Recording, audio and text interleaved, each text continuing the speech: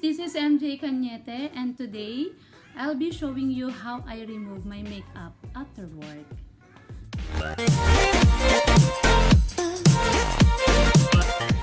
So, the first thing na ginagawa ko before I wash my face, syempre para ma-freshen up, syempre para hindi rin tayo magkaroon ng problema sa skin natin, especially sa mukha natin. So, before I wash my face, gumagamit muna tayo ng facial tissue, yung wet wipes para ma-remove yung makeup natin. So, sabi nila, dapat pag nagre-remove na ng makeup, first thing to do, pataas yung remove ng mga makeup natin. So, when you use wet wipes, ayan, syempre, pataas daw. Kasi, hindi daw maganda kapag mina-wipes natin pataas. Ay, pababa. I'm sorry. Sorry, nagkakamali ako. So, this time, para makita natin kung gaano nakadumi yung mukha natin from the whole day, kasi syempre maghapon tayo nasa labas, nakikita natin na kung gaano kadami tayo na expose sa dust. At syempre yung ginagamit natin mga makeup, so nakakaano siya, madali siyang nakakatanda sa balat.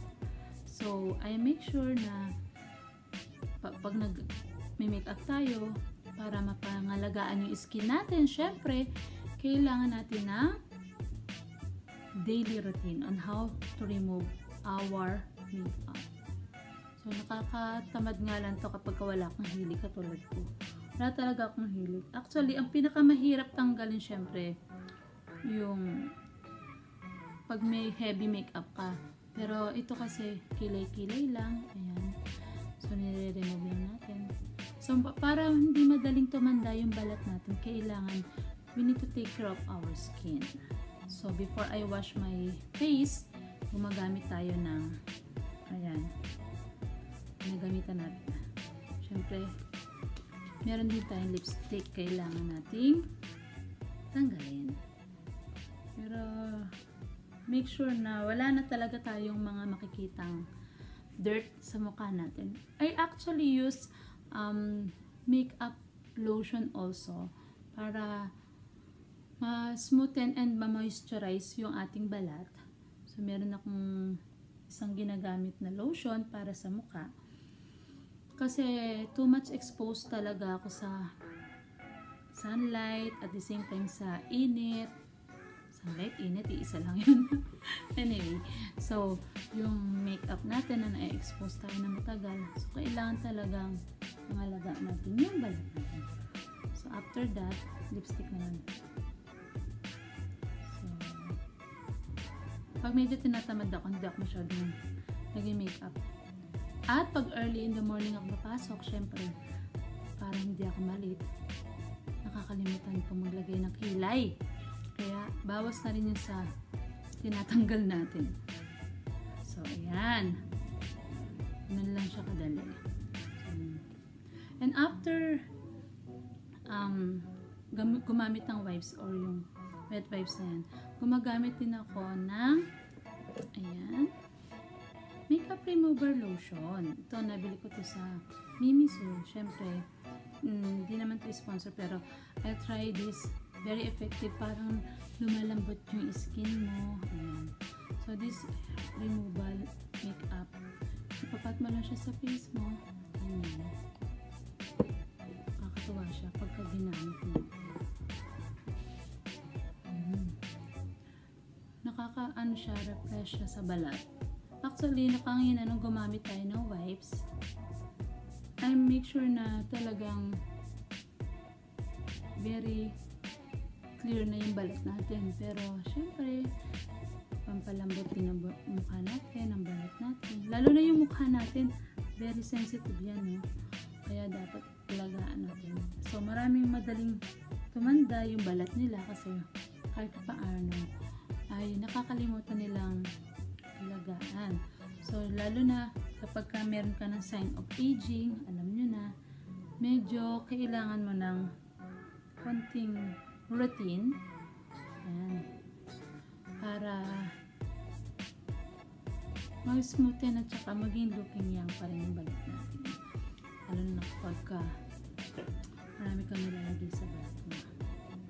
And so far, ganyan yung mangyayari sa pagtanggal ng makeup. Actually, nakakatamad talaga, lalo na kapag hindi ka talaga mahilig sa mga kolorete, ganyan. So, kung mapapansin nyo, medyo parang it looks like nag-smoothen, nag-moisturize yung face natin. So, very relaxing siya.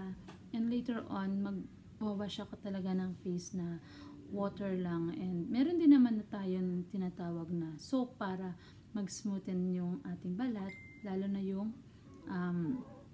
mukha natin. Kasi sa mukha, napakahalaga talagang alagaan natin. So, after using this makeup remover lotion, so, pwede na tayo ulit mag-gamit ng ayan. Para talagang hindi lang yung balat natin sa shoulder ang nilolotion natin, pati yung balat natin sa mukha. Actually, very lang siya, cheap lang naman siya pagka naghanap kayo ng makeup remover, kasi usually water lang talaga yung mas okay sa balat natin, no? Para walang mga mga chemicals na expose ang balat natin. Oh, nakalimutan ko, meron nga pala akong mascara kanina, so kailangan ma-remove din siya. Be very careful kasi napakahirap siyang tanggalin, lalo na kapag kumakalat siya sa balat. Ayan, pati yung mata natin dapat nare-relax siya. Kasi pati yung mga lashes natin, nilalagyan natin ng makeup. So make it sure na na-remove na natin siya. Ayan. Ayan. So now, medyo refreshing na yung dating.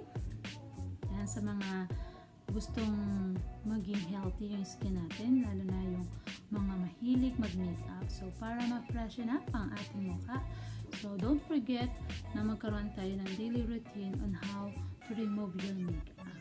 So, just for now, ito muna po yung aking papakita sa inyo. And maybe the next video, yung vlog natin, has something to do with how to take care pa yung ating mga balat, no? Using mga DIY, yung mga do-it-yourself, very easy to use and very cheap to use na mga gamit para mapaganda natin yung balat natin. So, thank you for watching and sana mayroon kayong natutunan. And for now, sa lahat ng mga first-timer at sa mga followers natin dyan, thank you for watching and don't forget to click and subscribe para po sa mga next vlog pa natin. Thank you for watching. Bye-bye.